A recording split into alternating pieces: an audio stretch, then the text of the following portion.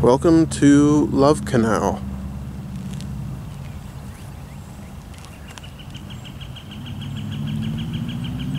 So as many people know already, Love Canal started as a canal that was to connect the Niagara River with another body of water several years ago. And in the 40s, Henry Love, I believe his name was, ran out of money to build the canal. So this entire place right here was just a big hole. It's about a mile long, as you can see way down this street here. But Henry Love wanted to build a canal. That was his dream. And when he ran out of money, he sold the land to Hooker Chemical Company, who decided to use it as a chemical dumping site where tons of different chemicals were buried in the giant hole in the ground that was to be the canal, including one of the most cancer-causing carcinogens called dioxin, which was found in the soil and the air around this place. After Hooker was done dumping and they covered it all over with dirt, they sold this land to a development company for $1. The development company, I believe, was aware of what had happened here, but they went on developing the area anyway, built houses everywhere, and sold them at a low cost to young families. And they were misguided into buying a house that was on top of a cancer-causing site full of different chemicals.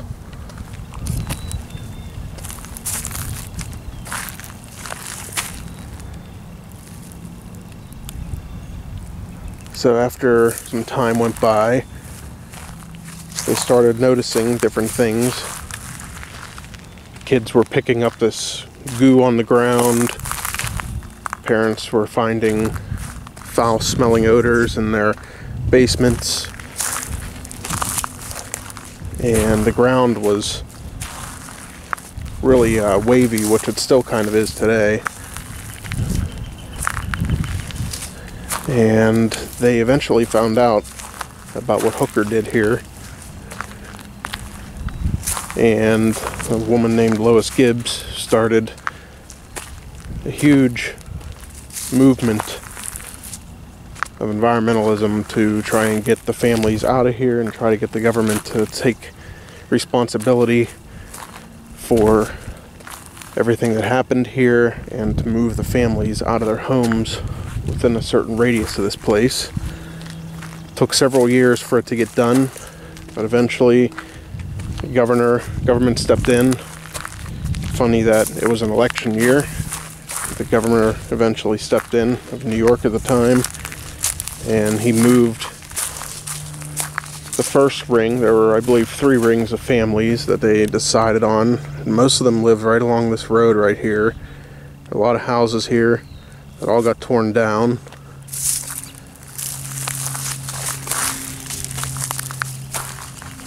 And he first announced that all women, well, pregnant women and children and their families would be moved out, and the government would buy their houses. Then people were still getting sick, kids were being born with birth defects, and lots of other nasty stuff was happening here. And eventually the government stepped in again and moved the rest of the families out. Some still decided to stay here. There are still some houses within a couple of blocks of this place that are way down this road. And this is 100th Street right here that we're walking along. Technically we're not supposed to be here, as it says no trespassing, but just be quiet, nobody needs to know.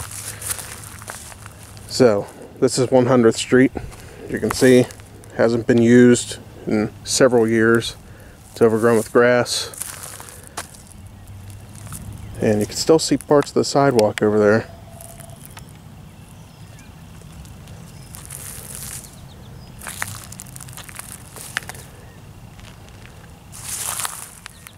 We started way down there, and now we're about a quarter of the way down 100th Street.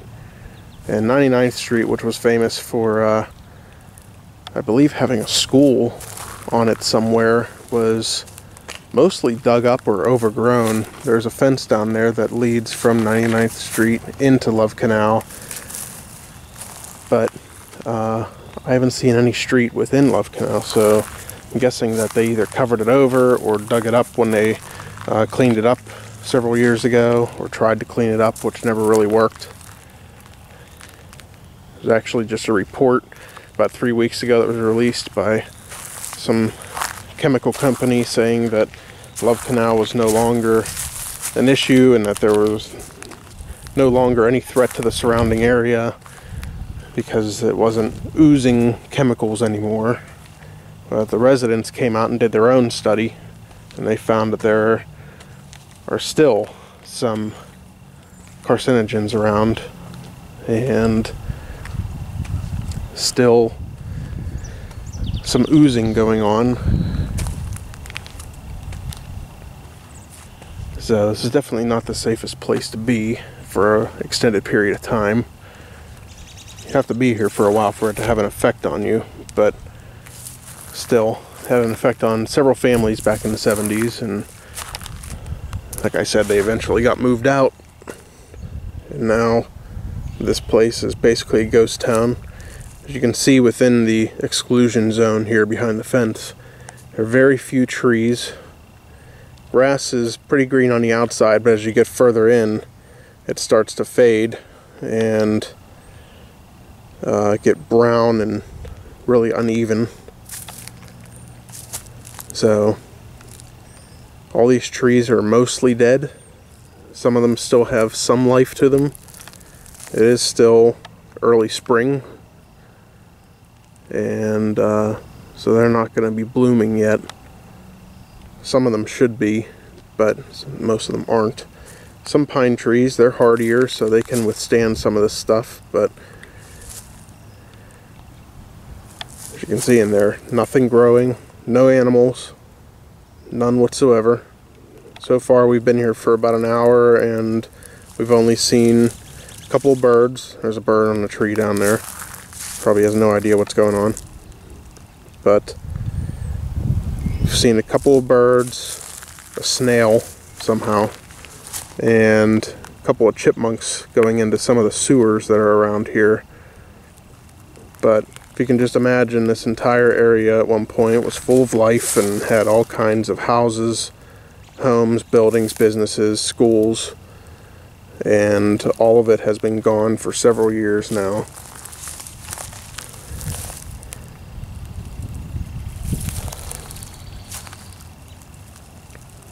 And that is basically the story of Love Canal. Only about a 15 to 20 minute drive from Niagara Falls. My girlfriend and I are on vacation here, and we decided to stop by Love Canal since I studied it in school during my environmental studies undergrad. Along with a myriad of other environmental issues that have happened over the years. And hard to believe this street has not seen cars in a very long time, except for the people that work here. Now, way over there, which my camera's gonna fuzz out because of the fence. If I can get closer, maybe you can see. But let's see if I can. If we get way over there, you see that American flag there that's kind of still. That is a, at least I think it may be that, or maybe the school. I'm not 100% sure about that, but so there is a Love Canal treatment facility that still has operators to this day. I guess still monitoring the area making sure it doesn't become extremely harmful again. But even where I'm standing right now, I can feel the ground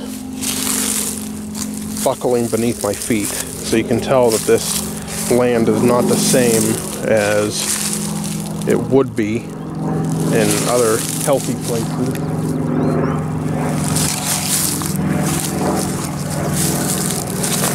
But I can only imagine what it's like inside. Probably looks like water underneath there. Probably be like waves. But you can definitely feel the difference. It did just rain a few days ago, but most of that is dried up by now. And the ground is still swelling and buckling under my feet. So some pretty crazy stuff happened here.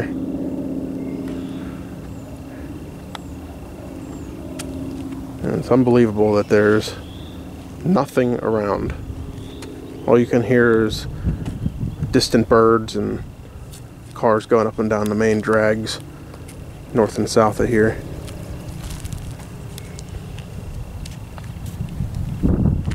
But I hope you enjoy the video, and that is basically Love Canal. Thanks for watching, and have a good one. So now we're getting ready to walk between 100th and 99th Streets. Right now we're on 100th.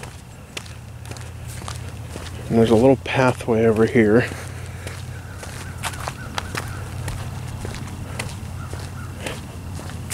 And this grass definitely sags beneath your feet.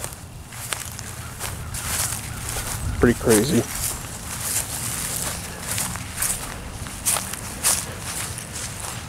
And there were likely houses all in this land here. Now we're coming up on the famous 99th Street that Lois Gibbs mentions in her book, and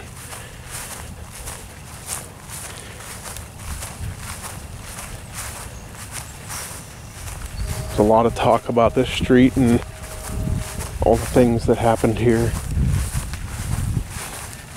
And here's the perfect example in here of the ground swelling and sagging.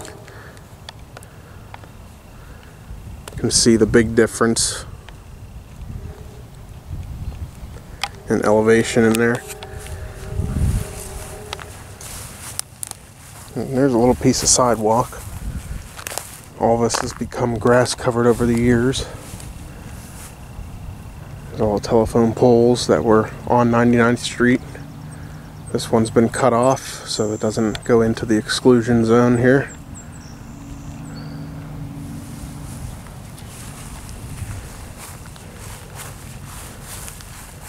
But here we are on 99th now. Walking back to our car, and then we're going to do a quick drive around of all of Love Canal and show you guys what's around here. And pretty funny, but the gate was left unlocked for some reason, and I am not an urban explorer or whatever they call them, so I am not going to go in there, nor do I dare to right now. There are some people over at that treatment facility, so it'd be nice to not get caught while on vacation.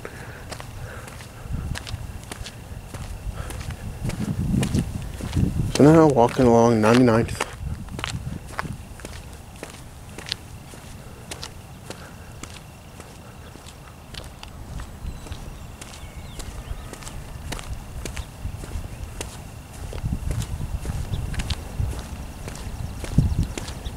Amazingly, this street is not blocked off. I would imagine it's because of that fence down there, but most of the streets, as you'll see in the next part of the video, are blocked by massive cement cones almost. At least that's what they look like. They're just massive cement round blocks that are blocking most of the streets around here so that you can't get in with a car unless you're a person that takes care of this land.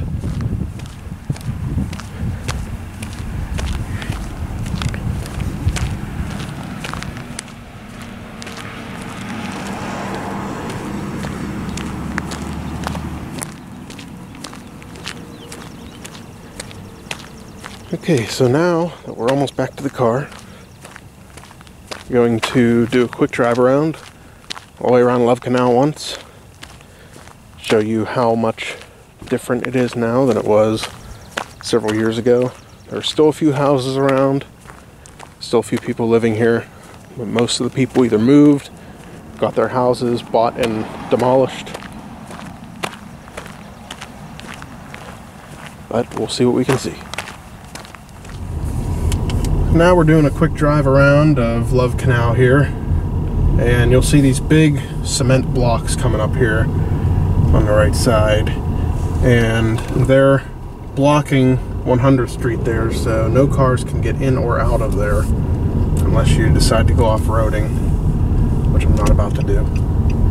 We're going to go down 101st Street here, and here is the first civilization you're going to see around Love Canal.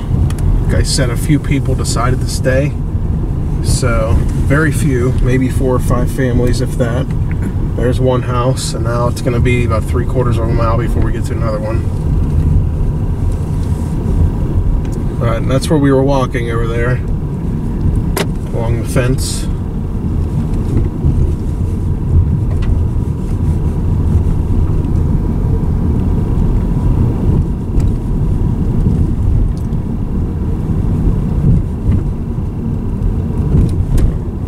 Streets are not very good around here, but they look like they haven't been resurfaced in probably 20 or more years.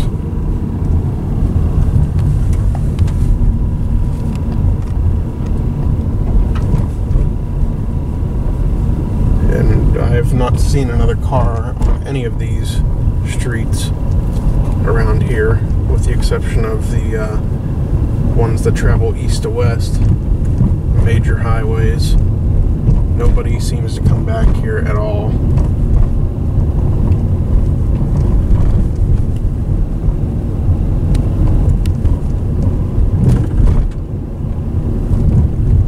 Now we're starting to come up on some trailers and houses a little further up here.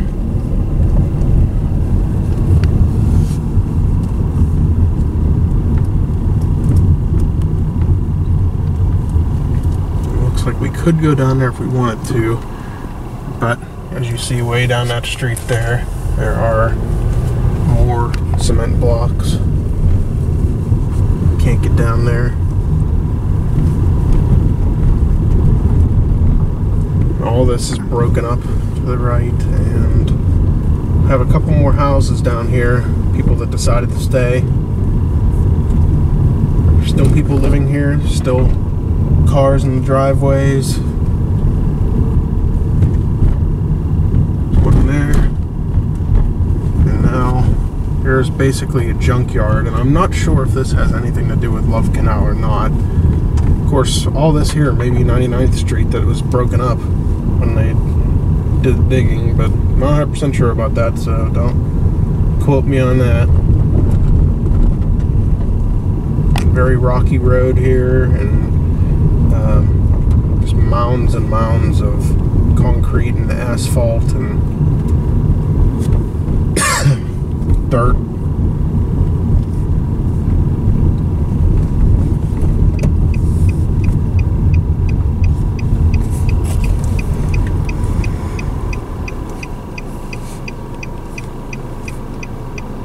Just have to wait for a couple cars to go by.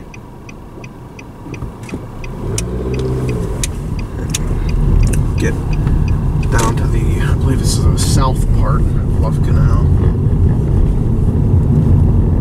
Still lots of debris over there. And now there's 100th Street where we were. Now we're on the south end of Love Canal. You look in there, there's absolutely nothing on this end. No trees, no wildlife, nothing. Very uneven ground. Still, this right here would be 99th Street, but as you see, it's been blocked off and mostly torn up.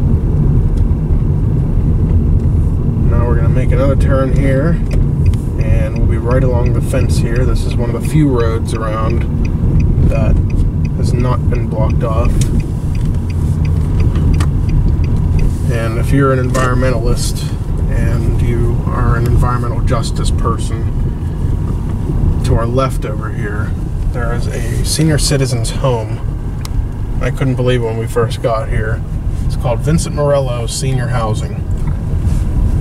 And they are literally right next door to a toxic waste dump.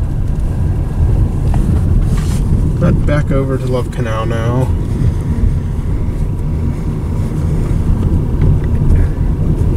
Coming up, we have the Love Canal Treatment Facility.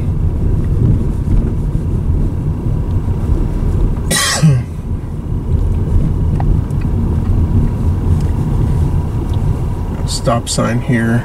There used to be a road on the left here. No longer there. Well, still there, but it's completely blocked off. No traffic is allowed in there. And that's the treatment facility right there. There were a couple of cars in there earlier. Not sure if they're still there or not.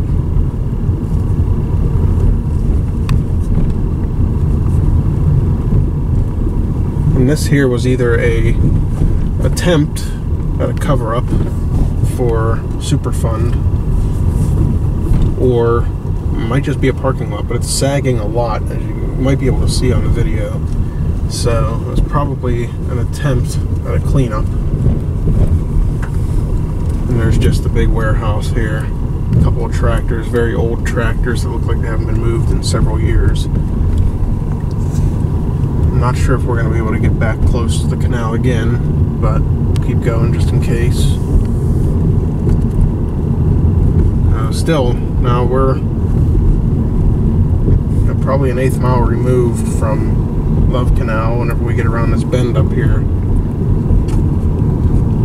And there still is no wildlife and very minimal trees and things. You can see in there, there's still some civilization, some houses. Now we're on 95th Street, getting ready to turn onto Colvin. And we'll see if we can get, I think this is the north side of Love Canal now.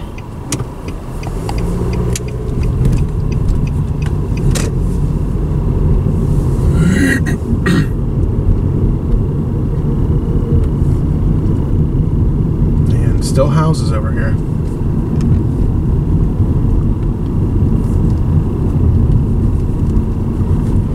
Go down here and bug the people. I'm sure people around here hate talking about this. And here's the north side of the canal, just about where we were earlier.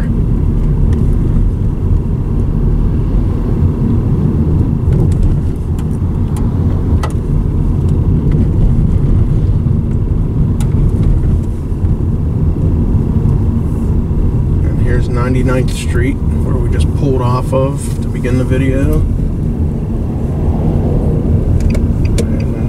I forgot it's blocked off. And back to 101st. So that's going to do it for our video. Got to see all the surrounding parts of Love Canal, inside the canal, and see how much it's changed over the years. But thanks for watching, and we hope you enjoyed.